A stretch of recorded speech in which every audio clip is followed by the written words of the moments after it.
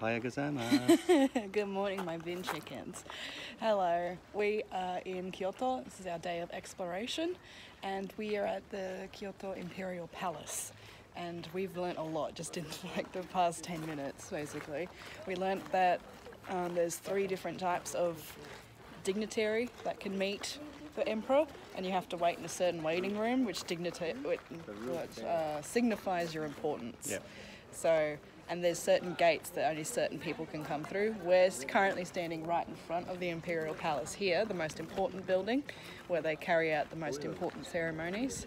And this gate here, this one, this is the south gate, and only the emperor can come through the south, because the south, or exit, yeah, because the south, as it points towards your people. Yes. Yeah, because you should be in the north as the most important person. Because you should be looking, it sounds weird, but it makes sense, looking down upon your people, because you're protecting them. Yeah, you're up the top. So when you want to go see your people, you go through the south exit, because it just makes sense, I guess.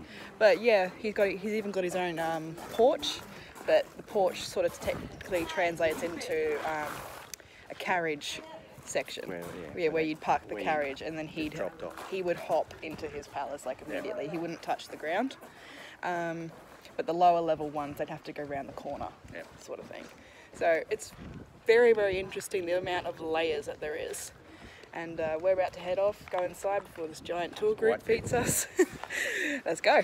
So these roofs here, they're made out of layers upon layers of cypress bark. So look at the feat of engineering that is. And this is a humongous courtyard. You can imagine it just like full of people and dignitaries alike. That red colour is gorgeous. And we found out that these roofs here are made of clay. Fantastic feats of engineering. Honestly, wow.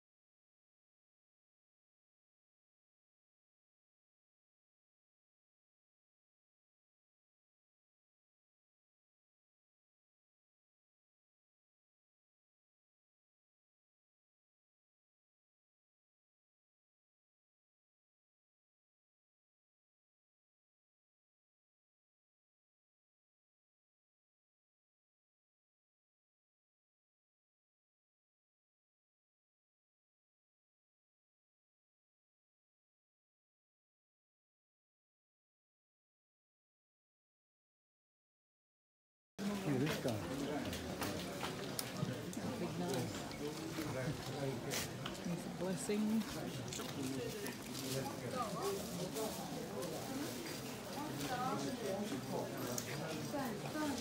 Fantastic throne.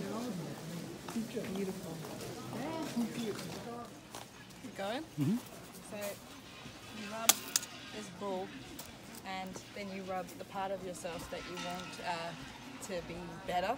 But because this Healed. is a particular type of shrine, it's for students and intelligence. So I'm going to get some extra smiles.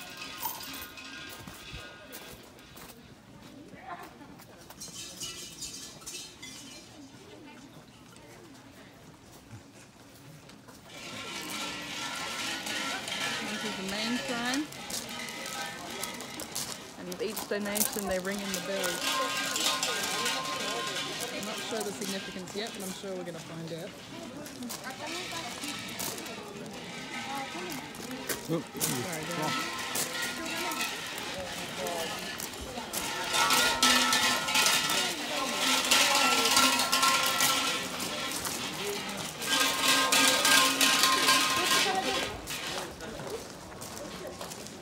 okay.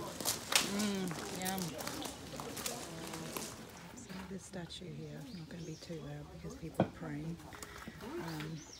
That's got all the aprons.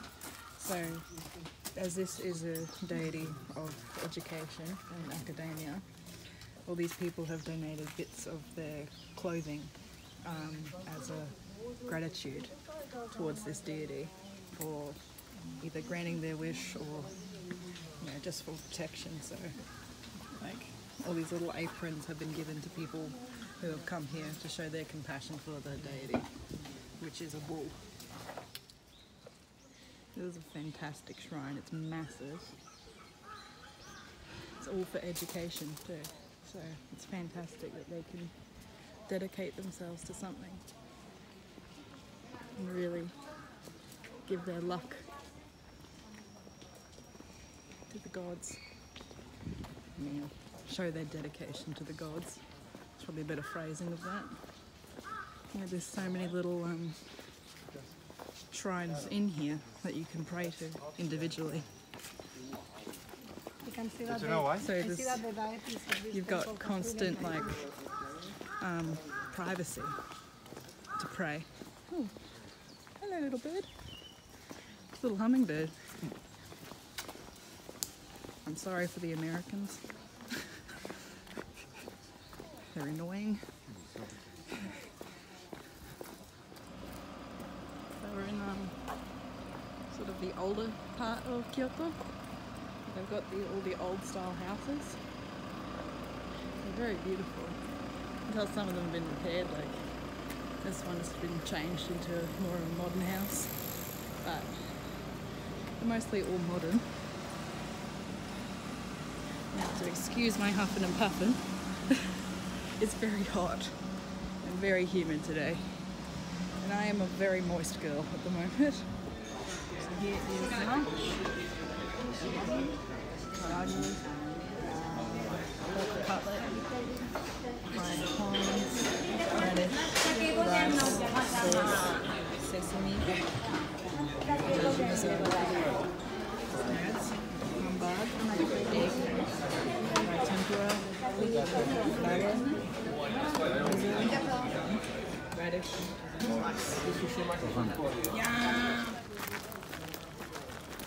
At the Golden Pavilion now. I'm about to walk in. I'm very tired. So I just ate lunch. I'm quite full, but you gotta see this. It's part of the necessity to travel to Kyoto, see the Golden Pavilion. I'm very excited. Let's go in. What? Oh, the breeze is nice. Yeah, that's delightful. The moss. Yeah. No grass, just moss. So, like Dad said, they don't have grass around the trees, it's moss. It's really cool, it's nice and thick. It looks really green and beautiful.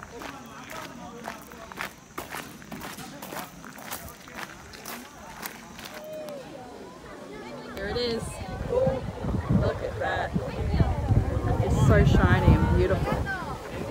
This little lake here. It's fantastic. Absolutely beautiful. Surrounded by all these picturesque mountains and stuff. What do you think, Dad? Awesome. Yeah, it's pretty damn cool. Yeah, very good. Wow. How old is it? 600. This is a 600-year-old bonsai pine tree now. It started off as a bonsai, then it was put into the garden, and it resembles a ship. You can see that. So here is the mast. Here's the bow. It's fantastic. So beautiful. So this is the room of the guardian deity of Kukakaji, Fudomyo. He's a very warrior-esque Buddha figure. He holds a sword. I don't know if you can see that, probably can't, but he's right in there. So he's got the sword and he's surrounded by fire. He's a big tough boy, protection of fire.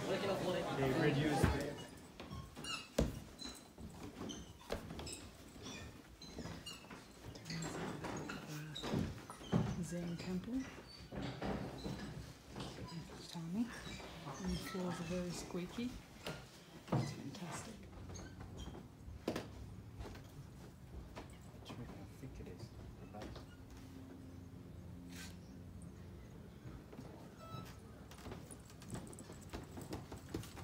Wow.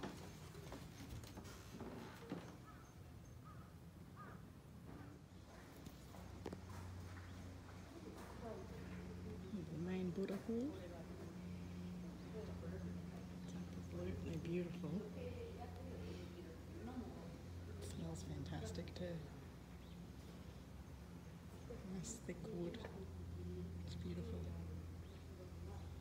2 pats. 2 pats. That was more of a slap.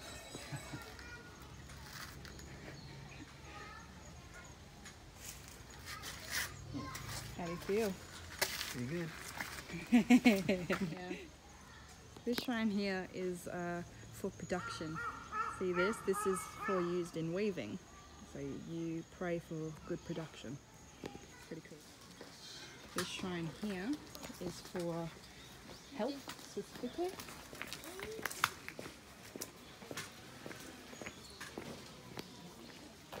It's a really beautiful place. This one is for health and matchmaking. Yeah.